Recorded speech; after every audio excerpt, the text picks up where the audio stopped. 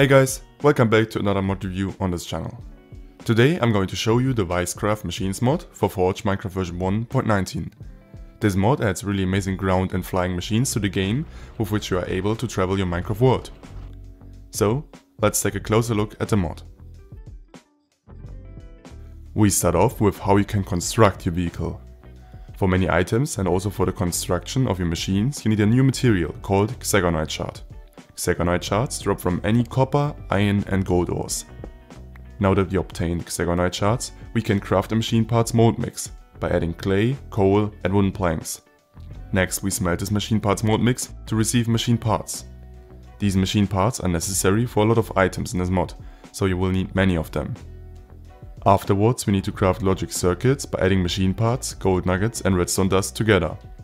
We take these logic circuits and add machine parts and a book to them to obtain an instruction circuit. And at this point you decide which machine you want to craft.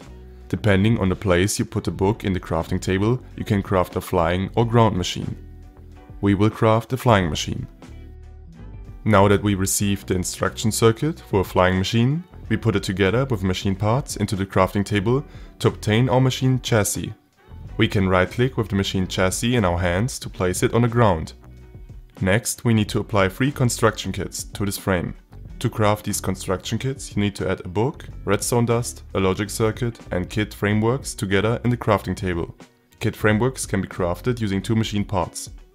All 3 of these construction kits are crafted similarly and only differentiate in the placement of the book in the crafting table.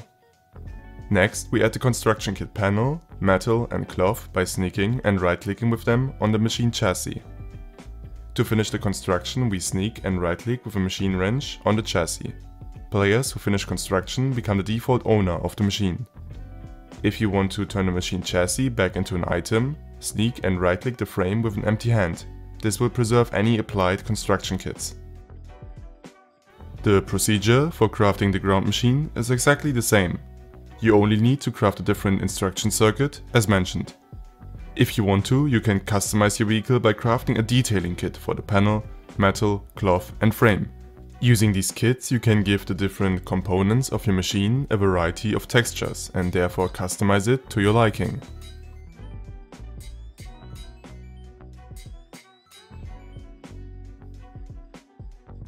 So how can we use our new vehicle? Machines need to be powered on and have fuel to move. Start with opening the machine's main menu by pressing R. You can change the key in the controls, or while looking at the machine and sneaking plus right clicking. Drag either machine pellets, which is the most efficient fuel, or coal into the fuel slot. Afterwards you can click the power button to turn on the machine.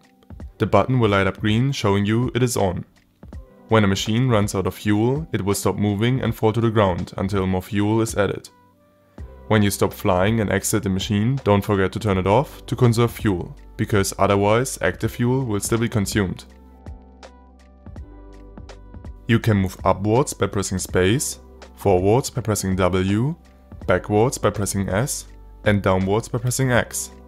Turn left or right by pressing A or D. You can also increase your speed and activate the turbo mode by pressing G. You can change the key in the controls. Your machine will move twice as fast, but fuel and durability will also drain 25% faster. The ground machine works similar, but is always hovering a few blocks above the ground and can only move up a little bit for a short amount of time. The machines also have a durability system. As the machine runs or takes damage, the durability is slowly reduced over time. When the durability is low, the machine engines will periodically backfire and will begin to smoke. If the durability reaches 0, the machine will break. You can look up the durability in the machine's main menu. Broken machines can't turn on and must be patched in order to be used again. To patch a machine, grab your machine wrench and sneak and right click. When a machine is patched, it will exit the broken state, but it will only have 5 durability. Make sure to apply a durability service kit to increase the durability and to repair the machine. Because if you patch up your machine 3 times in a row without repairing it using a durability service kit, it will cause the machine to explode. When a machine explodes, it will convert back to a machine chassis minus 1 random construction kit. The machines also have some further features such as a locking system. Machines can be locked by the owner. If locked, no one but the owner will be able to enter the machine or access core features of the machine's main menu. Owners always have access to the locked machines. A machine owner can use the ignition key to allow non-owners access to a locked machine. You program the key by sneaking and right-clicking. Then you can give it to other players. The key programs itself to the player so it can be used to access all machines that the player owns. The key must be placed in the key slot in the machine's main menu to override the lock. If a correctly assigned key is in the key slot, the lights on the side of the key slot will light up green. If not, the lights will be red. There is also a music system included in the machines. Just insert any music disc into the record slot in the machine's main menu and press play. If you want to stop the music disc, just press the stop button. This is it for this video. I personally really love the steampunk style of this mod and the machines, which look pretty cool. In the future, the developers also plan to add sea machines, hauler machines and underwater machines, which sounds really exciting. Anyways, thanks for watching. If you don't want to miss any further reviews, don't forget to subscribe, and I'll see you next time.